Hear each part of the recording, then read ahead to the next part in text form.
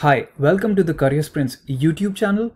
This is Rohit, and we like to produce content that helps you with your professional development and continuous learning. Now, this video is related to the content around the PMBOK 7th edition.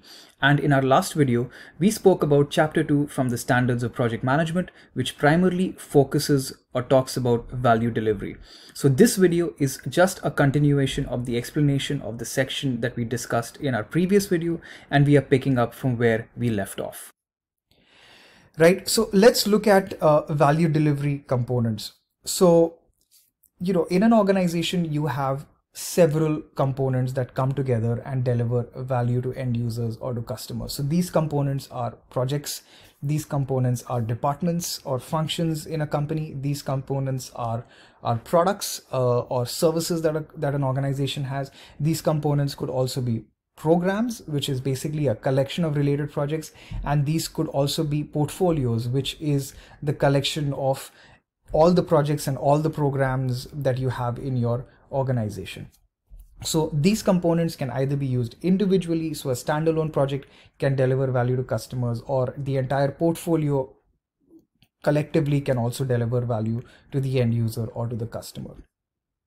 Next, I want to talk about how the components come together to produce deliverables and in turn produce outcomes. So all frameworks these days, whether you talk about Agile or you talk about any other framework that you worked with, for example, ITIL or any other project management framework, they all keep talking about outcomes, right? They keep talking about outputs and they keep talking about outcomes. And it is critical to recognize the difference between outcomes and outputs. So outputs are basically the deliverables or the products that you create as part of a project. So for example, you may have created a software, right, which is delivered to a specific team within your organization, but the goal of the project is not to just produce that software, but the goal of the project is to enable certain business benefits to be realized through the use of that software, right? So you could have delivered software, but if that software lacked the functionality that was needed by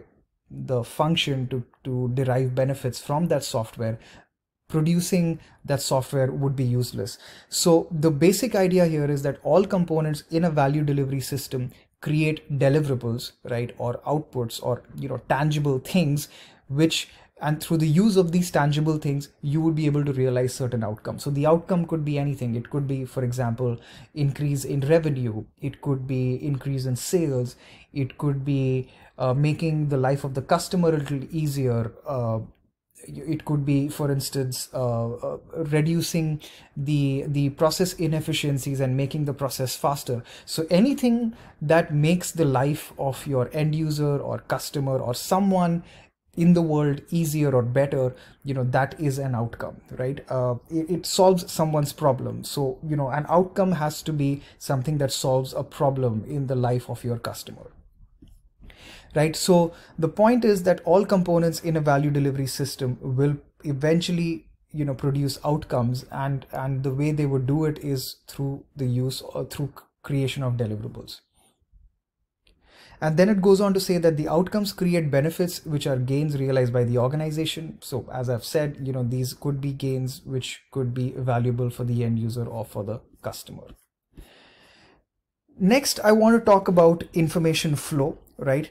So what PMI says is that a value delivery system works most effectively when information and feedback are shared consistently amongst all components, keeping the system aligned with strategy and attuned to the environment. So basically what they're trying to say is that in an organization, you have programs, you have projects, you have portfolios, and you have a bunch of other things that are going on an operational basis and on a day-to-day basis, right? So for any system to be able to produce value for customers, there has to be a good flow of information. So if you remember the Agile Manifesto, or if you've gone through the Agile Manifesto, where it says, where they give more importance to communication and collaboration, over contract negotiation, for instance, right? You would notice that, Agile frameworks, for instance, are all about transparency. They are all about communication. And, when you have regular communication, when you have easier ways to communicate, where you can communicate more face to face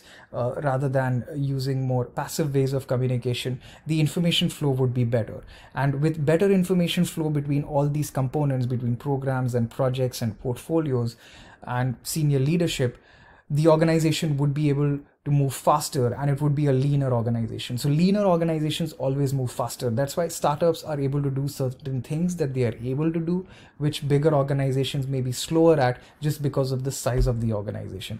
And that's why, these days we have concepts such as, a lean organization, or companies are focusing on making the organization more flatter, so that they are able to get the information across to a different person or to a different department much quicker, and be able to take decisions much quicker, which will eventually benefit the organization. So this diagram basically shows you, how senior leadership passes on information to portfolios, how portfolio communicates with programs and projects, and how programs and projects pass on information to operation. So senior leadership, would basically pass on their strategy or their strategic insight to the managers or to the teams that manage portfolios. The portfolios would in turn communicate the desired outcomes, the benefits and the value to programs and projects, or people working in programs and projects. And then eventually, the programs and projects would produce deliverables, which would eventually need to be supported through the operational teams.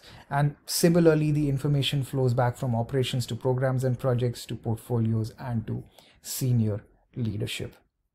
So broadly, in this section, we've spoken about value, we've spoken about value delivery, we've spoken about value components, and we've spoken about how information should flow between all the different value components, so that you're eventually able to create a system for value delivery within your organization and deliver value to your end users or to your customers by making their life easier, better, faster, and so on and so forth.